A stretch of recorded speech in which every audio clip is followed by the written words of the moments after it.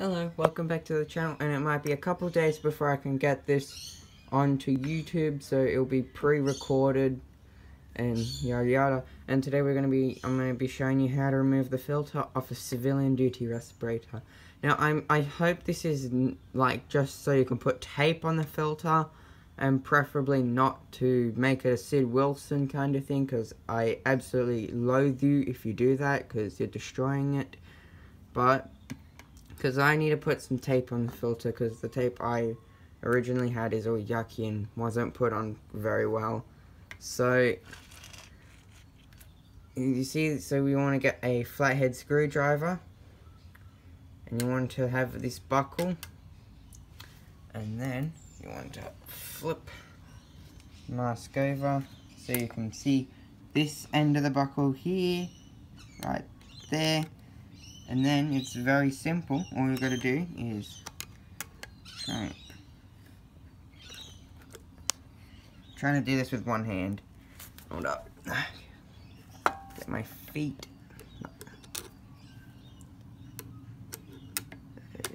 Alright. There we go. And then you want to pull it, and it should just instant release. Like that. Then you want to... so hard to do this with one hand. Then you've got this clamp, and then you got to pull this out of the mask like that. See? And then you got a Sid Wilson one, I guess. I don't like Sid Wilson masks because you're destroying history, but you get the picture. It looks like one. And then you just put the straps back inside the mask so they don't get any more damaged. So then we've got the filter, the clamp, and this. And because I said that I was going to be... Give me a minute, I forgot something.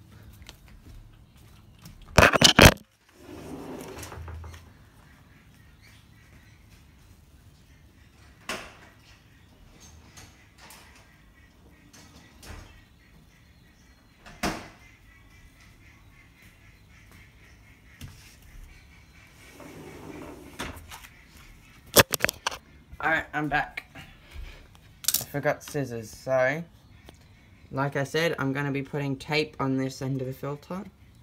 And quick sneak peek of what the inside of it looks like.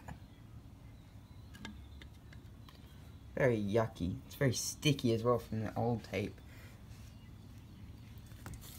So I need to find the end of it. Found it. This is going to be a little longer than expected.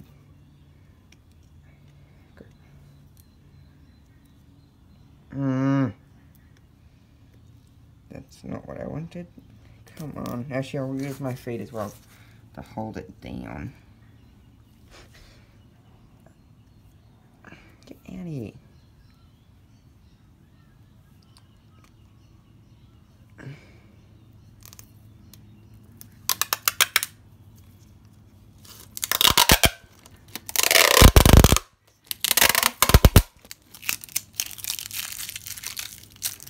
There you go, fresh start.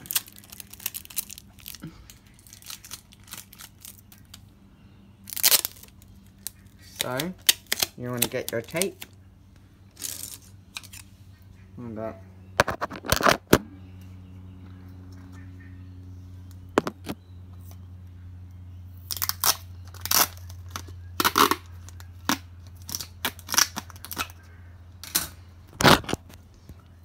There's the tape.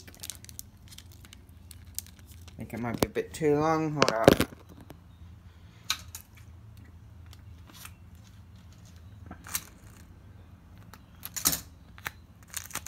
I think that's better length.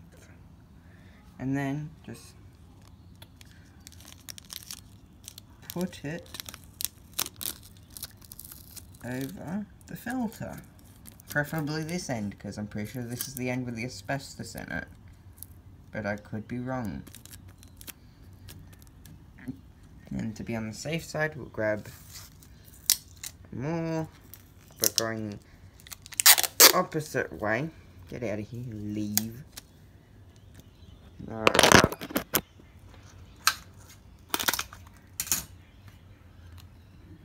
Yep, that's perfect. And then just put it like that. And then boom. Now I use clear tape so I can see the details better. But this is good if you want to maybe tape up an asbestos filter or put a reproduction filter in, like a 3D printed one in. Or you want to make it a slipnot gas mask. Ew. Ugh. Anyway, so that's how you remove it, and then if you want to put it back on, you just slide it into here. Hold up, give me a minute. I'm gonna have to do this because it requires pretty much 2 hands. And hopefully you can see that, and then you just kind of pull it over the filter, like so. There we go. That is looking good, like that. And then you want to get the clamp from earlier. This is how I do it. People might do it other ways, but this is how I do it. And you want to kind of slide it along, because I have like a, there we go. And then you have the flutter valve out of the way, and then get it all lined up. Put that there. And then you want to just keep tightening it. Hopefully you can see this. And just push it down. I don't know why, but it's... Oh, that's the reason why it's not going down. Because it's not in the little slot. Hold up. Push that there. Perfect. And there we go. That's how you take on and off a civilian duty respirator filter. And the inside of it looks, if I can get the straps out of the way, so much better. So, thank you for watching. This has been how to remove and replace the filter in a civilian duty respirator. Thank you for watching, and I'll see you later. Bye.